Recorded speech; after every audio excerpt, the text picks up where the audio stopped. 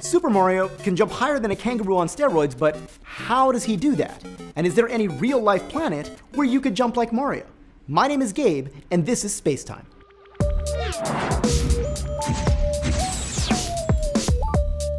So, how can we understand Mario's crazy jumping ability? Let's start with how gravity affects motion, because that has a huge effect on jumping. Now, on Earth, an object rising straight upward will lose 9.8 meters per second of its speed each second. Likewise, a falling object will gain 9.8 meters per second of extra speed each second. For simplicity, let's round the 9.8 to 10. So, drop a ball out a window. 1 second later, it's moving at 10 meters per second. 2 seconds later, 20 meters per second. 3 seconds later, 30, and so forth.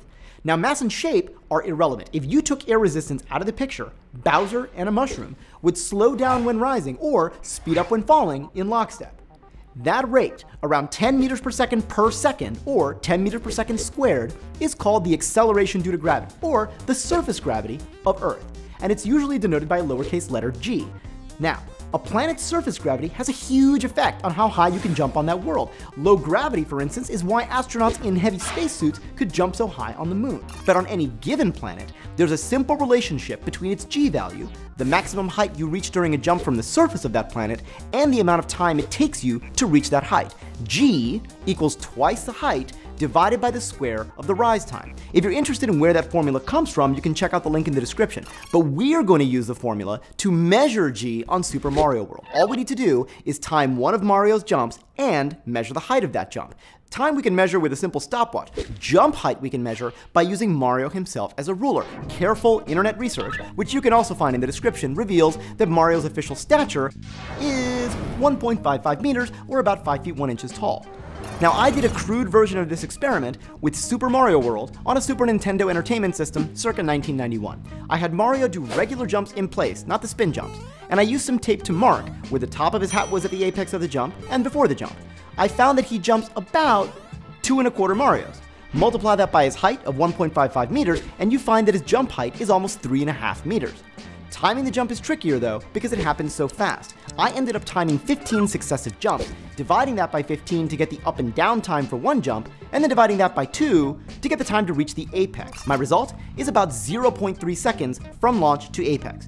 Now let's put these numbers into the formula from before. If we set h to 3.5 meters and t to 0.3 seconds, we get a final g value of around 78 meters per second, or almost 8 Earth Gs. That means Super Mario World has about 8 times the surface gravity of Earth.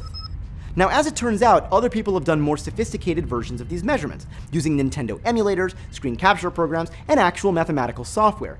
Their results show some variation, but all give surface gravities of between 5 and 10 Earth Gs, which is consistent with my crude calculation. Moreover, their more detailed analyses confirm that Super Mario World respects the rules of gravity, meaning Mario's speed does indeed change at a steady rate whenever he jumps or falls, so that our method of measuring G should be kosher. And the bottom line is that G is bigger on Super Mario World than on Earth, so that weaker gravity is not in fact the key to Mario's jumping prowess. What is it? Crazy leg strength, like superhuman leg strength. Remember, gravity is 8 times stronger on Super Mario World than it is on Earth, yet Mario jumps much higher than we can on Earth, so his takeoff speed must be really big. How big? If Mario were on Earth, he would have a takeoff speed of over 50 miles an hour and be able to jump about 28 meters, or over 90 feet. That means Mario could hurdle the Rockefeller Center Christmas tree with room to spare. So it's highly implausible that Mario is even human. And not just because of the jumping. On a planet with 8 times Earth's surface gravity, your blood is 8 times as heavy. Now, a human heart couldn't pump that up to the brain, so an actual Italian plumber would be unconscious or dead. So, in terms of human physiology at least, Super Mario gets a realism fail. But what about Super Mario World itself? Do any real-life planets have that large a G? Well, G on a given planet is determined by a combination of that planet's mass and its radius. You can compute it with the following formula, using Earth's mass and radius as a reference. What you find is that all the major rocky bodies, that means the Moon, Mars, Venus, Mercury, all of them have smaller G values than Earth does.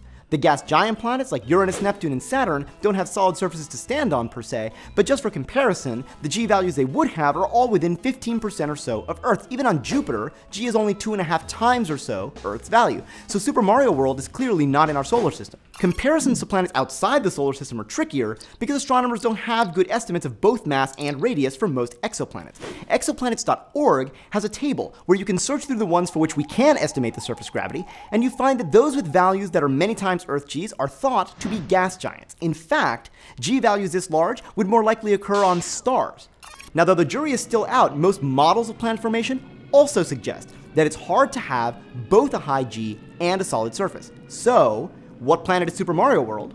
Well, a planet with a solid surface where Mario could jump exactly the way he does in the game is unlikely to exist, at least in our universe. Now, I suppose Super Mario World could be a platform at the edge of some gas giant, but then what's holding up the platform?